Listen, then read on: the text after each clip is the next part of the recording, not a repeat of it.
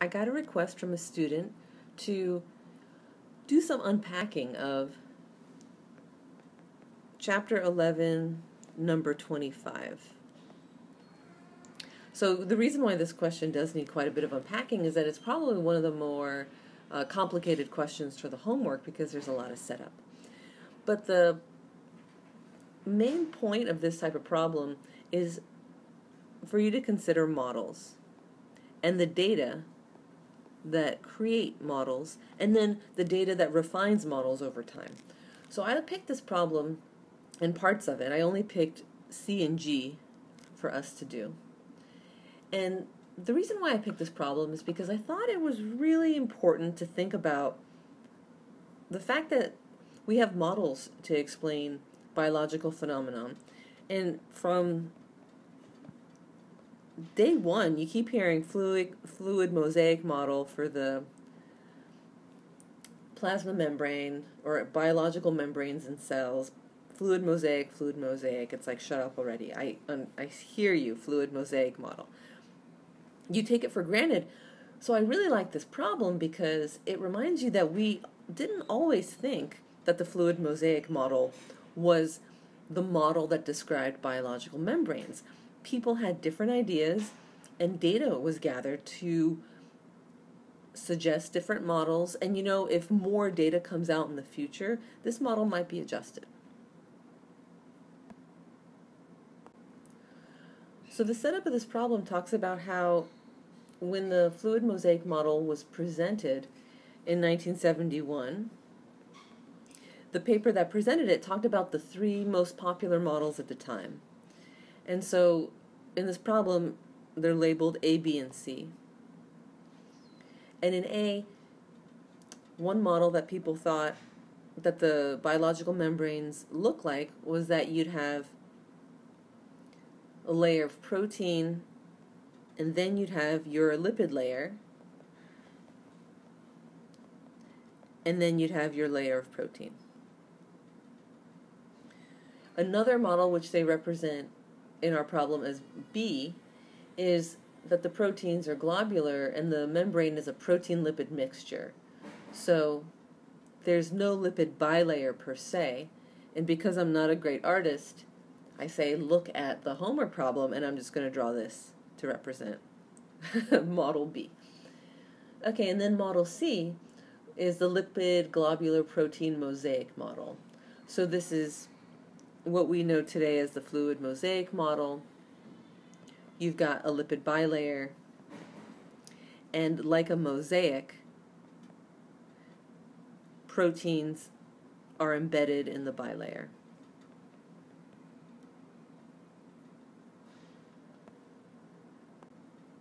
So hopefully this is helping you unpack this problem. This is setting up the scenario. People had three different models at the time to explain what they think biological membranes look like. So then the next part of the problem is you cruise down to part C and part G. And I only picked those two because I felt like they were the clearest and most relevant for us. So this problem's asking you now, look at each piece of data in A through G, and I'm saying only look at C and G. But each of these items is a piece of data, and it's saying, how do these pieces of data apply to each model? And this is just a very real scientific thing that you do. If you were a biochemist that was studying biological membranes, you'd get a piece of data and then you'd compare it to the different models at the time to see if your data was compatible or incompatible, or how you would adjust the model to explain the data that you observed. So in part C, the piece of data they want you to consider is that Singer wrote in this article that the average amino acid composition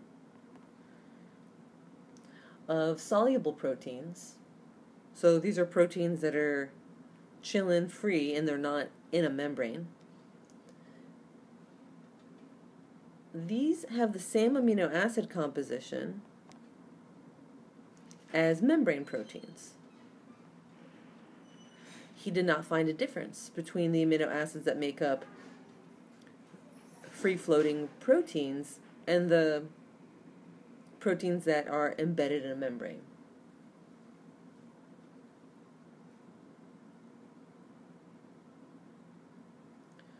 He's saying that a substantial portion of the residues of either kind are hydrophobic. So then you take this piece of data and you compare it to each of the models. So you take this piece of data and look at model A. Now this piece of data doesn't quite work with model A per se, because if the polar heads were keeping these proteins in place through ionic interactions, then you wouldn't have many hydrophobic residues in these proteins, would you? Also, if you have a whole layer of protein on either side of the lipid bilayer, you could think that it's probably this pretty thin layer of lipid bilayer. So where would the hydrophobic residues of these proteins have room to exist in? So the solution is saying the result is hard to reconcile with this model. This model would suggest that proteins that are bound to a membrane would have a high number of charged amino acids so that they could be stuck with ionic interactions to the polar heads. But that's not true. We see that the amino acid composition between soluble and membrane proteins is the same, and they both have a lot of hydrophobic residues. Now this piece of data jives just fine with models B and C, because both models B and C have membrane proteins that are in the lipid membrane, so they would have parts that were hydrophobic as well as parts that were hydrophilic, just like soluble membranes. The next piece of data I wanted you to look at is in part G. Singer describes a study in which a glycoprotein, so that's a protein that has a sugar attached to it, it has a molecular weight of about 31,000,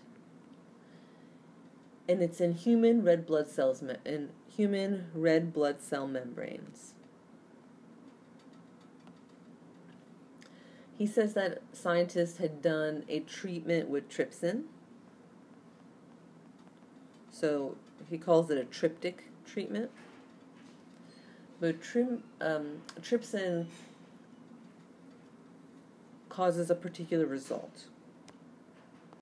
Trypsin treatment of this protein as it sits in the membrane results in soluble glycoproteins that are about 10,000 in molecular weight, and then the rest of what they find are very hydrophobic segments of protein.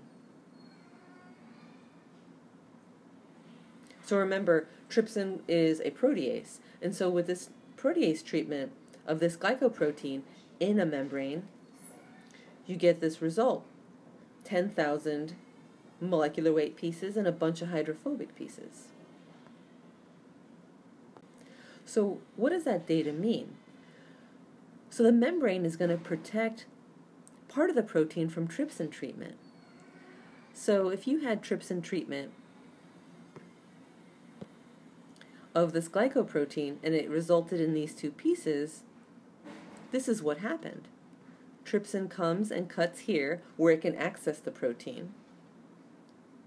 So that piece is your soluble piece. And then what the rest that you detect are hydrophobic portions that were not accessible to the trypsin. So that indicates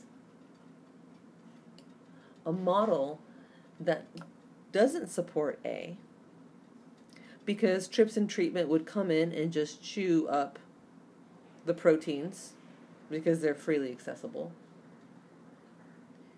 Model B isn't supported either because the proteins in Model B are all embedded within the lipid mixture, and so they wouldn't be accessible to trypsin either. Only Model C makes sense with this piece of data because you have some of the protein that's exposed to trypsin, and the part of the protein that's embedded in the lipid bilayer cannot be hit with the trypsin, and so you detect it after trypsin treatment as just hydrophobic regions, which you know now makes sense because those are the parts of the protein that are embedded in the nonpolar lipid bilayer. So hopefully this helped you unpack this kind of beastly problem. Note you wouldn't get something like this on an exam because it's a bit too beastly, but when you go through it on the homework, make sure you focus on the takeaway points of looking at data, comparing it to models, and helping you understand and refine the way you describe biological phenomena.